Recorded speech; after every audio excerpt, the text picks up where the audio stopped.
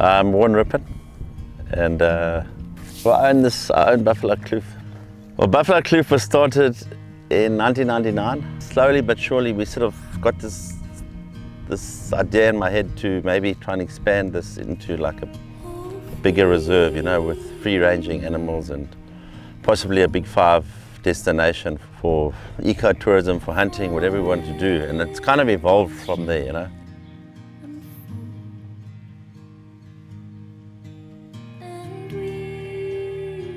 It actually was historically our sort of family lodge. It's called spekboom after the iconic spekboom carbon-eating plant. And it's just a wonderful African experience. A bush camp, rough, but it's in Africa, it's in the bush, there's no fences. The animals can walk right through the camp at night.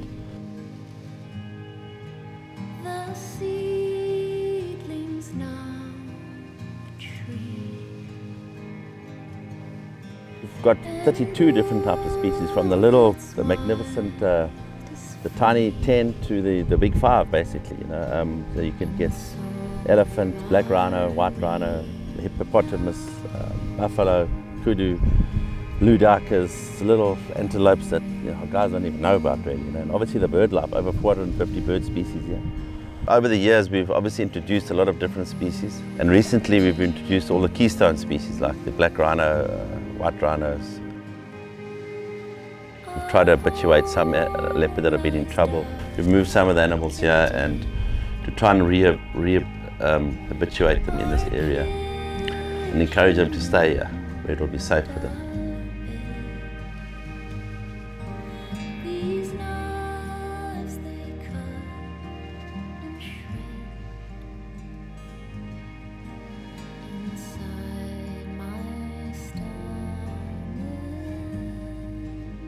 The experiences here are phenomenal. I mean, as you just know, we've just now had the most amazing experience with the black rhino. We've got to within 10-15 meters of a black rhino eating.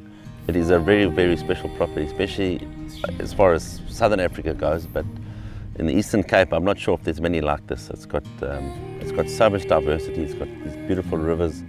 So it's an incredible area for guys to come visit and do photographic work.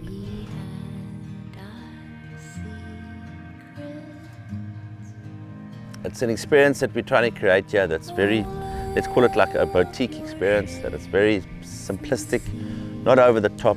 So yeah, and as we sort of getting more focused on these new relocations we've done, there's more emphasis now on carbon and looking after these wilderness areas.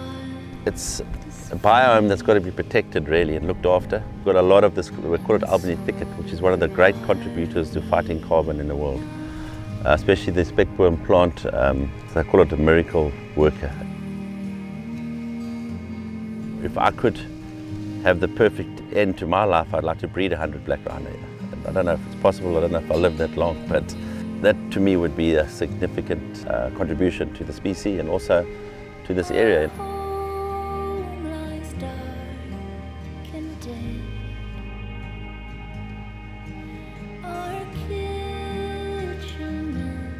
Once we've got young calves that need to be notched, rhino notching for identification, then we get our clients, hunting clients or eco clients, they can have an experience of naming a rhino and notching a rhino. It's a wonderful experience to get up close to actually touch one of these animals, you know, and hear them breathing under anesthetic. It's quite an extraordinary experience. I still am trying to become one of the very few successful operations that hunt and guys come here and do ecotourism, to understand that this is how it actually works. Now, I'm not a hunter myself, but I like the model of a very light footprint on the earth. Guys come and hunt. They hunt species that breed quickly, and with those funds we can help contribute to growing these areas and also to expand this reserve. With our partners, which is East Cape Parks, they are very keen for us to extend the reserve to the south, mainly for black rhino and elephants.